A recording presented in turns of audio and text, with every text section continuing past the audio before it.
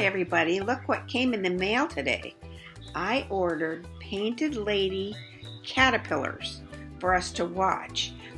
I ordered them last week and they came in the mail today. So they come with a kind of a food down here, and I measured these little bitty caterpillars. They are about a ½ an inch long right now. There are 5 or 6 in this little container. So we're going to keep track, and I will post every so often so you get to see how they grow.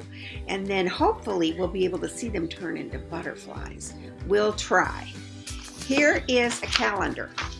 Okay, so this is the month of May, and it shows here that they arrived today on the 4th of May. So we'll see what happens. According to the information I read, they will be in the caterpillar stage for 5 to 10 days. When they first were born, they were little bitty eggs that were the size of the head of a pin, and they were in their eggs for 3 to 5 days. So I don't know how long they've been out, but we'll keep track, and I'll keep you posted and show you how they grow. Bye.